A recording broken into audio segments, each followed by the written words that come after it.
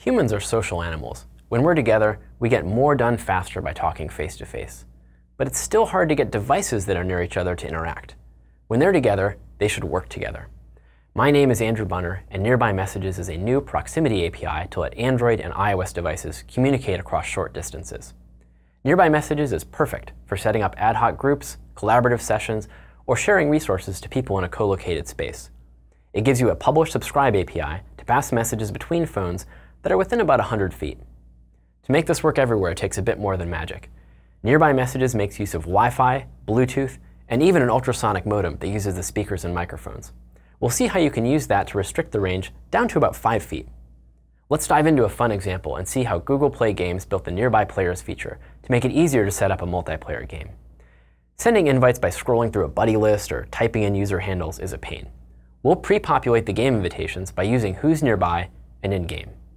For creating a gaming session, we might want to publish an avatar image and maybe a gamer handle. You can serialize this data however you like. JSON, protocol buffers, CSV, it's up to you. Pass the serialized bytes to the constructor of the message object, call publish, and we're off. We also want to see what players are nearby. The subscribe call takes a message listener. Its onFound method will fire when the same app on a nearby device calls publish.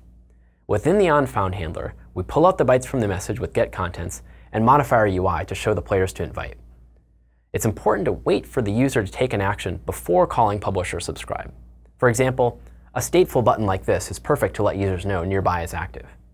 Waiting for user intent is important because your app will need to prompt the user to get permission to use Nearby. Nearby introduces a new runtime permission consistent with how Android M handles permissions. You don't need to add anything to your manifest, and that's important because your app will continue to auto-update. Before calling publish or subscribe, you'll want to check to see if your app has permission to use Nearby with getPermissionStatus. The return status object tells you if you have permission and gives you a way to ask for it if you don't.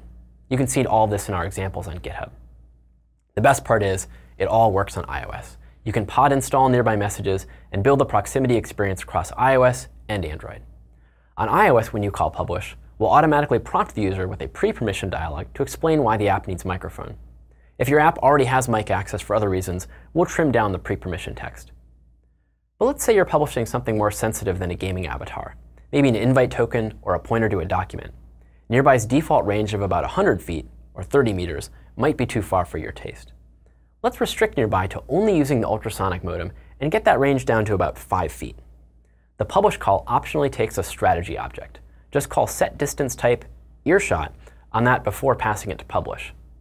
If your use case has natural send and receive rules, you can speed up the exchange by telling Nearby which side should broadcast and which should scan by calling setDiscovery mode. So that's how to use the API at the code level. There are 4 tips to keep in mind when you're designing your user flow for Nearby. The first is battery. Nearby is doing a lot with the radios and sensors. An active publish or subscribe will cause your app to consume battery at 2.5 to 3.5 times the normal rate.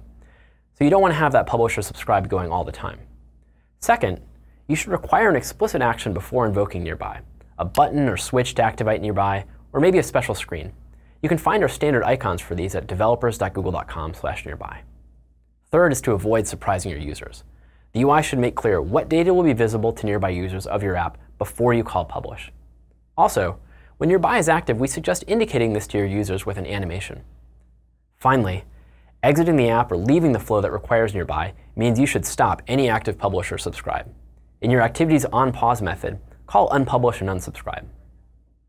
So that's Nearby Messages, a new way to reduce the friction of working or playing together when your users are together. Visit developers.google.com/nearby to get started. We can't wait to see what you build.